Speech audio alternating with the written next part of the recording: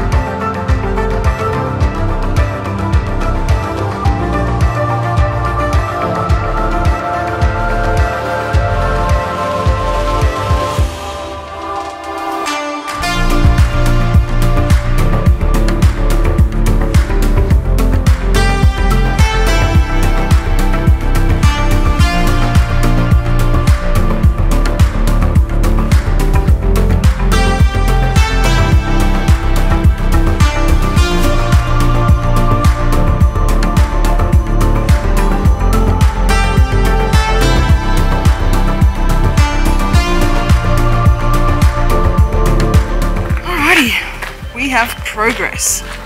So there are a couple of bent pieces which I am aware of. That's just how it was when we picked it up from the house. So I'm gonna have to work on fixing that, but the frame's up. Yeah, there we go. That's gonna be one wing of the palatial chicken house. Looks fantastic. And there we have it, folks. This is going to be the free range area for the chickens. So you can see it's pretty tall. I can walk right through. Yeah. It's got a frame base. I'm just going to take the tape measure over and mark out where I want it to be. So I'm just going to go over now to where I want the chicken coop to be. And I'm just going to mark out where I kind of envisioned it going. Because initially I didn't know the measurements of it, you know, with it put up. So it's just under, it's like 2.9 by 3.9, like just under 3 meters and 4 meters. So I'm just going to go over there now and just mark it out and make sure it fits, because initially I had a panel where I want this to go. I had a panel from the stable to that, thinking that was about 2 meters, but that's actually going to be a little bit bigger, so the panel can be shorter. So let's go over there now and have a look. Alrighty, so can you hear Cookie screeching like an idiot?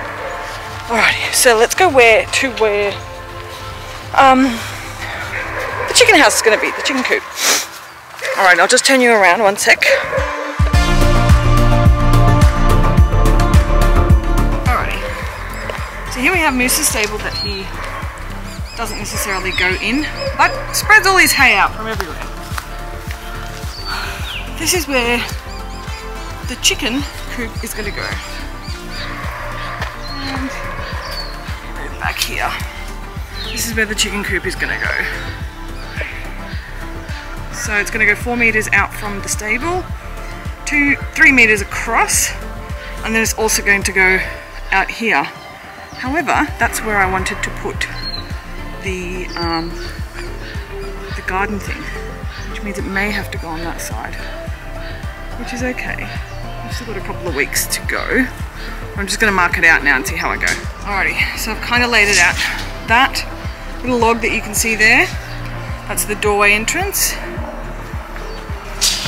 This will be one post. That log over there is another post. And then the frame, the garden frame for the greenhouse, will actually go over there. So they will have, in this space, 4 meters by 3 meters here. And then they'll have another 4 meters by 3 meters from here to that log there. That's pretty good. Here on this side, I'm going to put a little bit of wire just to make sure that no foxes or anything come from that side, or snakes or anything. So I'll put that all the way down, and then on this side is where I'll actually have, like on that side, I'll have an open latch door that I can actually just take the eggs out and that kind of thing. So this will be predominantly sort of closed off to give them a bit of protection from the weather and the cold. But yeah, then at some point we'll get to cleaning up all that. Basically, if I haven't mentioned already, a friend of ours is getting us a beehive. That's coming in September. And I kind of was planning to get a beehive anyway, but not necessarily sort of soon. I thought, oh, I'll put together a little flower garden, you know, blah, blah, blah, to support my vegetable garden anyway. But that friend who's getting us the beehive, he said, oh, initially he said, oh, I'll bring one of the hives at your place. And I thought, oh, by the time he gets them, you know, brings them over, the flower garden will be ready to go and there'll be heaps of stuff for, you know, the bees. Then he comes over and he's like, do you guys want a beehive? And I was like, yes. So he's going to teach me everything about the beehive, etc, etc, but I want to get the flower garden going. So I'm kind of doing the flower garden project and the chicken project at the same time. That's the plan. It's going to be a busy weekend. Alrighty, the other thing I did, hi sweet pea. The other thing I did today was deep mulch the garden, and today Serge is doing another mini project, which I'll show you in a sec. He's just painting underneath the eaves of the cathedral ceilings. Hey Pumpkin, what's up? Hey sweetie pie. Want me to come and give you a cuddle? Can you give me 5 minutes? Alrighty, so I deep mulched the back half of the garden. I'll take you in actually. I've got to go get some more of Moose's hay. This is some lucerne hay that the neighbour had, and his horse passed away a couple of months ago, so there was one bale that was really mouldy, so I kind of already put half out and I've put another half out. I don't like the lucerne hay. It brings in a lot of prickly weeds. See these things? It brings in a lot of them. I don't know why. They're pretty easy to pull out. They just sit on the surface, but I don't like them. Anyway, and then last weekend I used these garden stakes to lift up the habaneros, which are still fruiting, and these capsicums, which are still fruiting.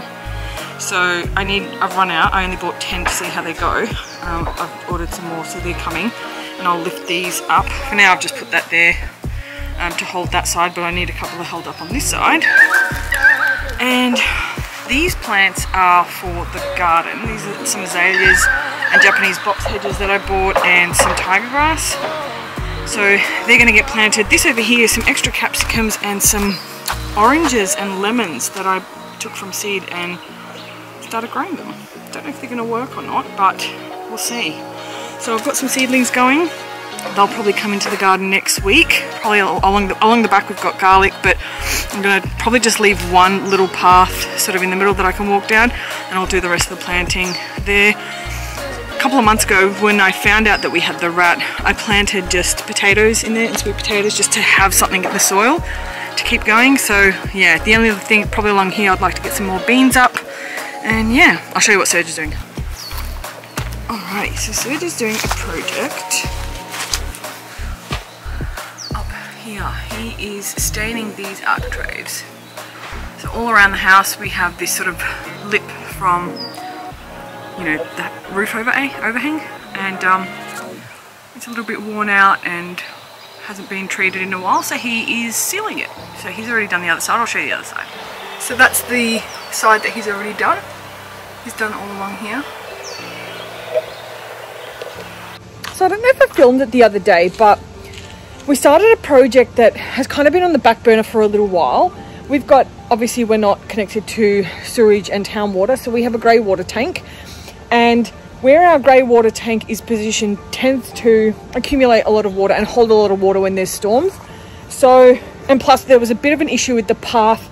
There was a brick path that we had here, and it was sort of, you know, the ground had moved, weeds had come up, so it was, the bricks were sort of going all lopsided. So I'll show you what we're planning on doing and what Serge has done to date. to try and improve a little bit of this area here.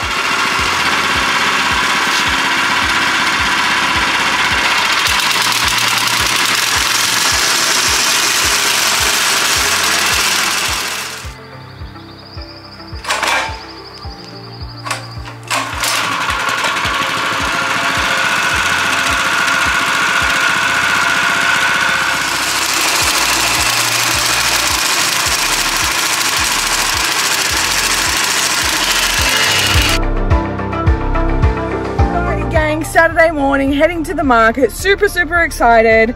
I'm vlogging very quickly from the car. Before I get there, I actually don't have a lot of battery on my phone, but I'm going to charge it quickly whilst I'm on the way there. It's not far from my place, but yeah, it's going to be a fun day. There's lots of new vendors, and it's going to be lots of hugs and lots of time for fun, so can't wait to show you what we get up to. Yeah, got to do YouTube and Reels now. Alright, there's the Homestead SOAPERY setup. I haven't got everything out. I've still got some stuff in the boxes. I just didn't want to be too cluttered. This is my friend Abby and her stuff. Her business is called Made at the Farm. Say good day.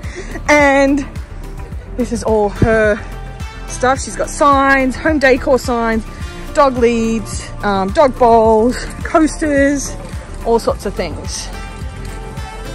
Yeah, that's going to be it. I am back from the market. 2 hours already. I'm tired. I got up, I had so much energy this morning. And just so tired. It was such a busy day. It was so productive, so many people. So now I'm just laying down and I think I'm gonna doze off a little bit because I'm exhausted.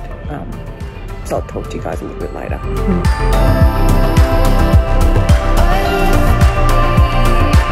We are making sausages now. I'm not, because I caught the COVID and I'm sick, but Serge is doing it. Let's see how he goes.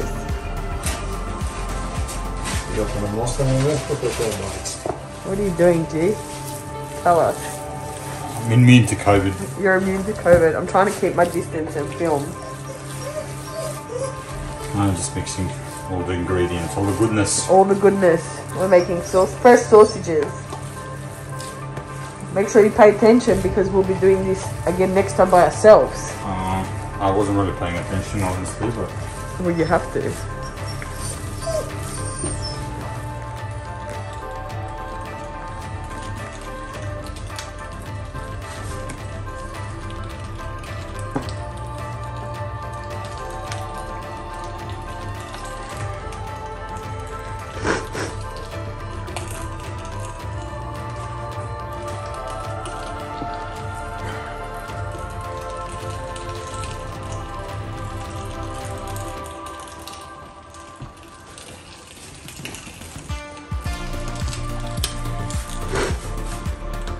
Alrighty gang, there you have it. A very quick, short, snappy video.